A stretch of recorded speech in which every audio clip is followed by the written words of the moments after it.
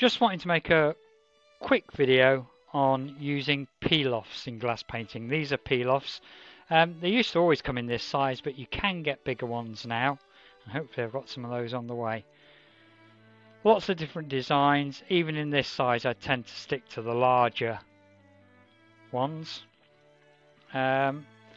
People have used these for glass painting for quite a long time, and it's an interesting alternative to outlining with normal liquid outliner.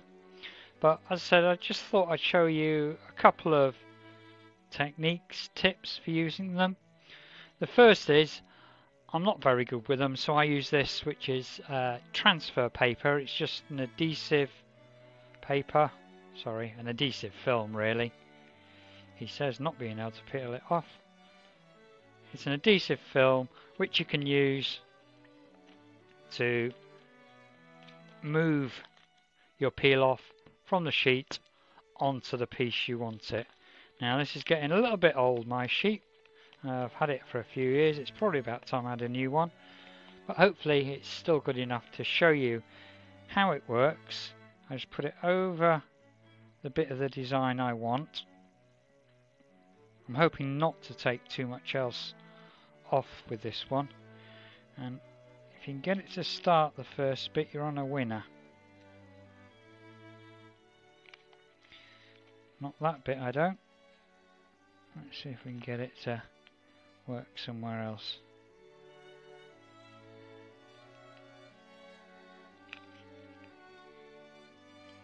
There we go. Once you've got one bit off, it should, there we go, follow. Now hopefully it will take off most of the design or all the design you want, but leave behind the bits you don't want. It won't be perfect. It will pick up some of the bits you don't want.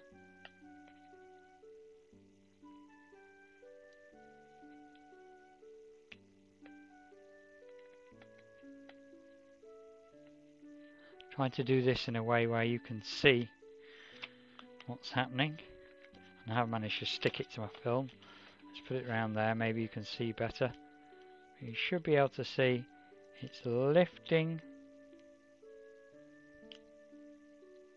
the design off,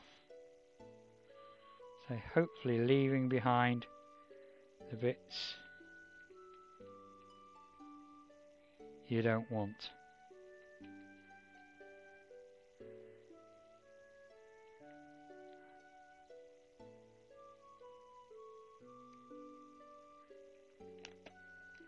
Yeah, I've stuck it to the board again, but never mind. You see that coming off?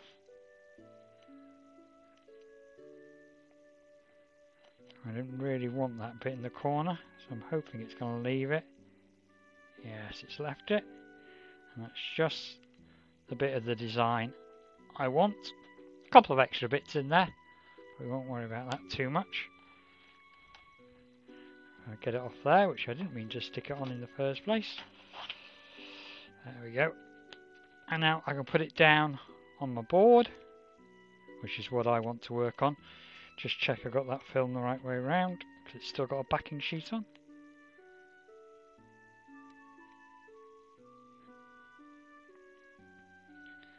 And again, the same in reverse. If you can get one bit to stick on your board, the rest should follow. There we go. So now hopefully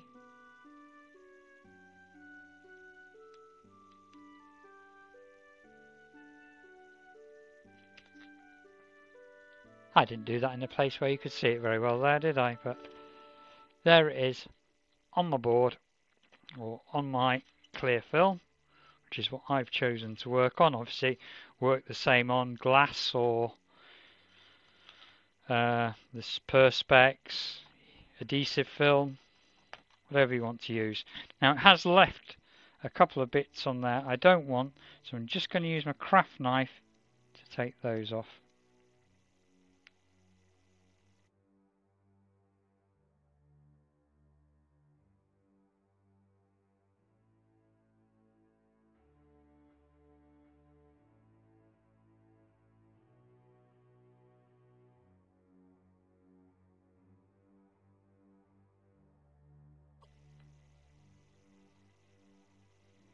I think that's it.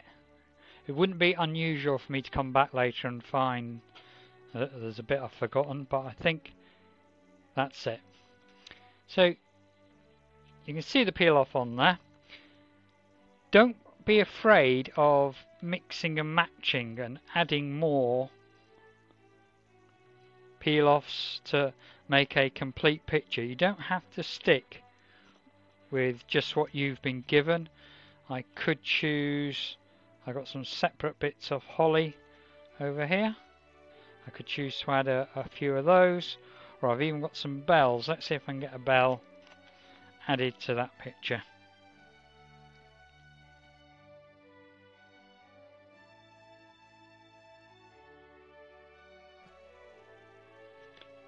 Maybe a little bit of a mismatch there, but you can build your picture up how you see fit. Now, if you want a frame or a board around, what I recommend is this. Let me just move that out of the way. You can always use some of the sides and tops and bottoms of these. So if I were to, that's all spare. Make sure it's a straight size. I'll cut that off.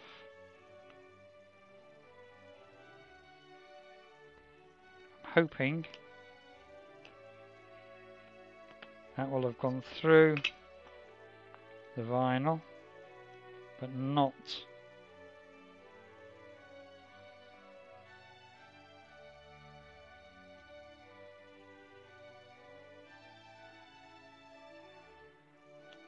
through the backing, hopefully.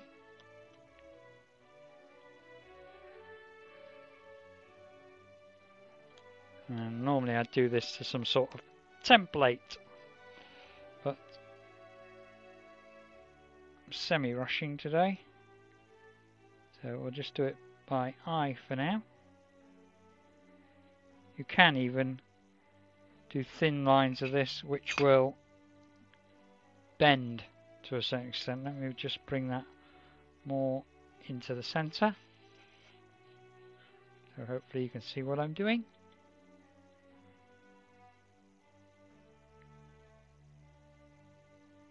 And I'm hoping I'll get another side on that.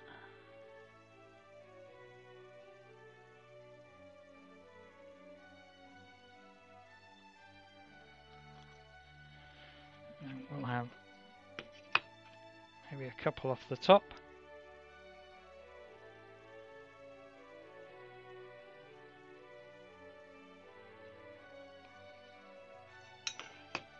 So try and keep these to roughly the same thicknesses.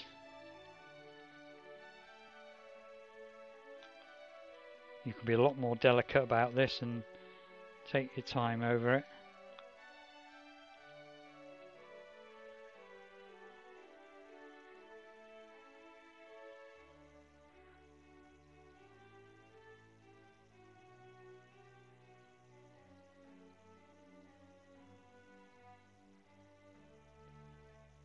Oh, I think we went a little bit skew at the bottom there.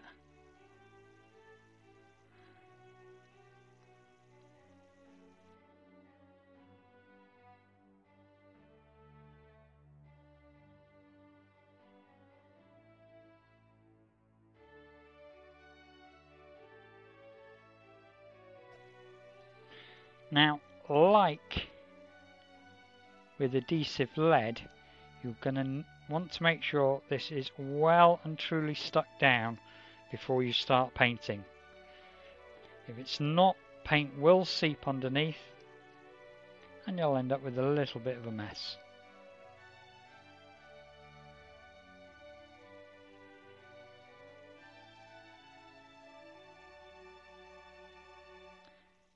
So to do that, I'm going to use a jar and a tissue.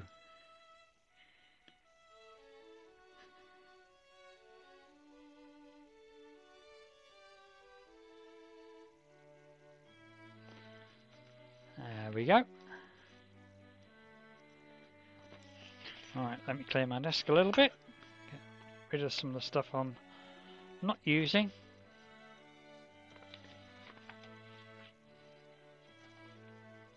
There's our design ready for painting. So I want to make sure that is down solid. So here is an old jam jar. Bit of tissue there.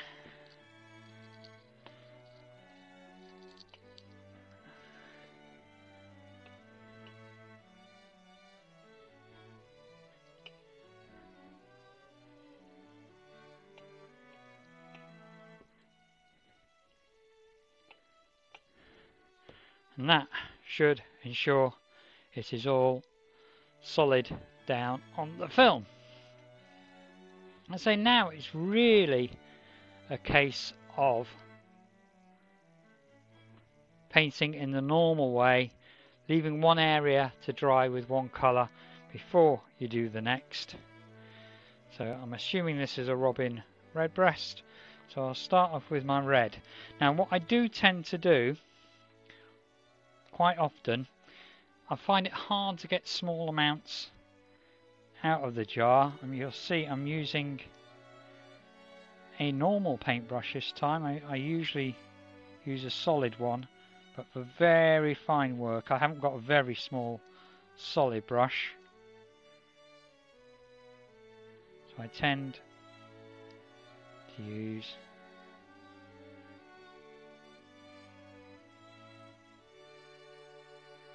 a small brush like this.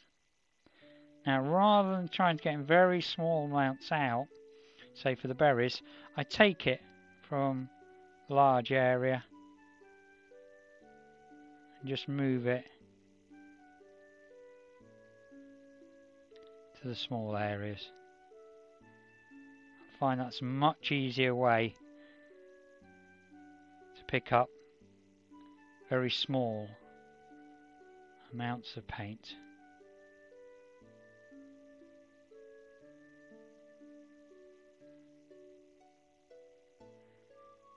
Now work like this, you can use, well, you can make a nice light catcher out of it to hang in the window, this particular one obviously at Christmas time, or you could use it for making a greeting card. In fact, you can combine the two and make it as a greeting card, which can later be used as a hanger. We will look at some of the, we will have a project using peel-offs, maybe even some of the larger peel-offs if I can get my hands on some. That's far too fine.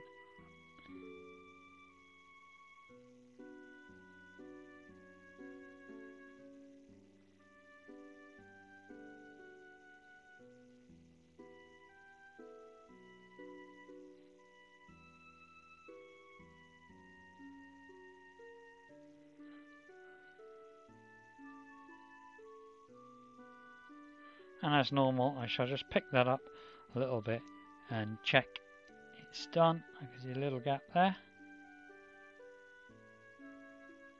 and a little air bubble there.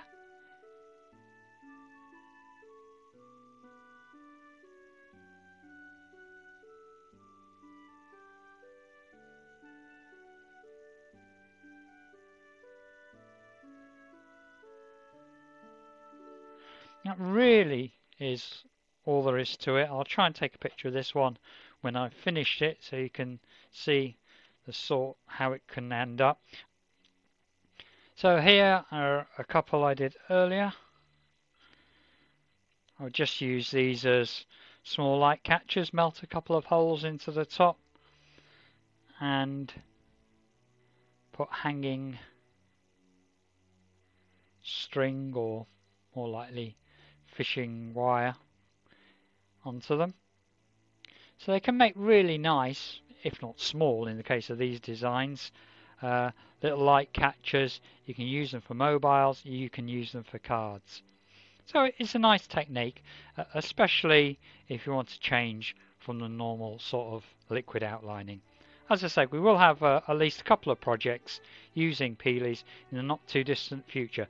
Do not think it's the easy option, especially on the smaller ones. This finer painting can be a lot more difficult than the painting of larger objects. So it's not the easy option, but it does give a really nice finish. So here's the finished item. As you can see, I've given it a bit of a mottled background. Hope you like it. Couple of things just to mention. One is, you'll notice I stick mainly to the black peelies. This is because they tend not to show up paint on them. If you use the lighter ones, the white, the silver, those types of colours, it tends to show every single spot of paint you get on them. The other thing is, if you want to give it a coating of something like clear varnish, that will seal it really well. I don't tend to bother, but they're minor indoors and seem to last okay.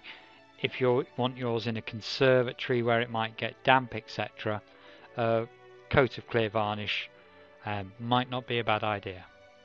Okay, if you give it a go, I hope you enjoy it, and anyway, happy crafting.